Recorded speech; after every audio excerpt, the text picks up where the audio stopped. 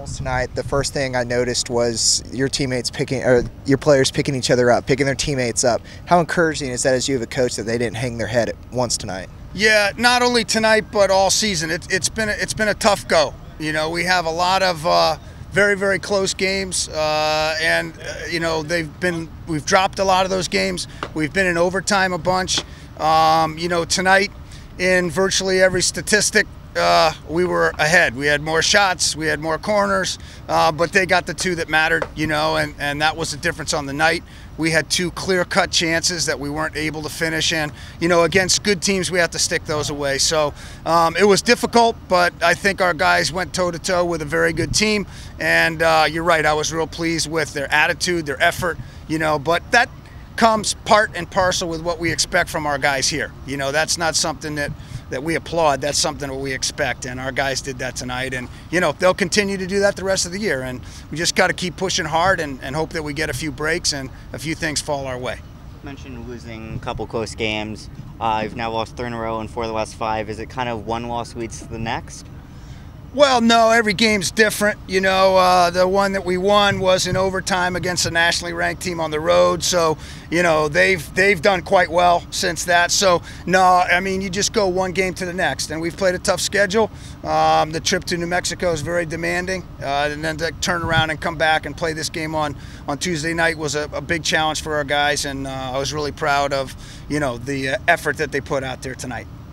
What do you think is going to, take your guys to execute and finish the game? Yeah, I wish I knew. If I had the answer to that, I would be a millionaire. You know, we just keep working on the basics. You know, we work on finishing a lot.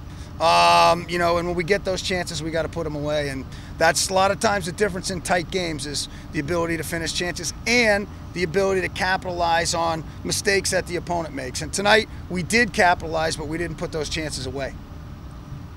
Late in the mid and late in the first half, seemed like Wake was dominating possession, and then in the second half, you guys were kind of dominating possession. Was there something you said at halftime? No, I think in the first half it was pretty even. I thought statistically and everything else, the game was pretty even. They had a good bit of the ball. Second half, I thought once they scored, we really pushed hard and took a lot of chances. We turned them over a few times and had some good chances. We had to take a few more risks to try to step up the game at that point. And you know, the guys know that. They know what needs to be done at that point, and I thought they did a good job, and we put a lot of pressure on them. We just weren't able to come up with anything.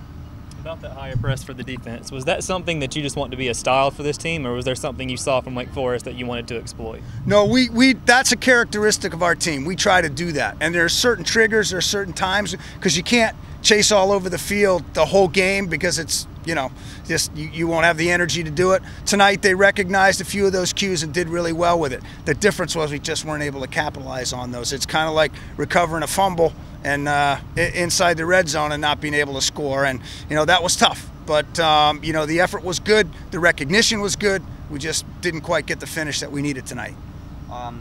Speaking of finishing, Wake obviously did, and you guys didn't. Is that kind of just the difference between you guys and the #2 ranked team in the country? Yeah, I mean, I think that's the difference in a match between two good teams. A lot of times what happens, the two teams play each other to a stalemate, and then somebody makes a play.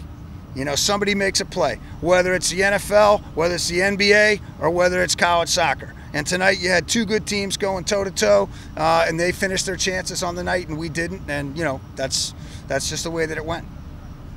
Anything else for Coach, guys? All right, thanks. Hey, thanks, everybody, for being out here. I appreciate it. Thank you.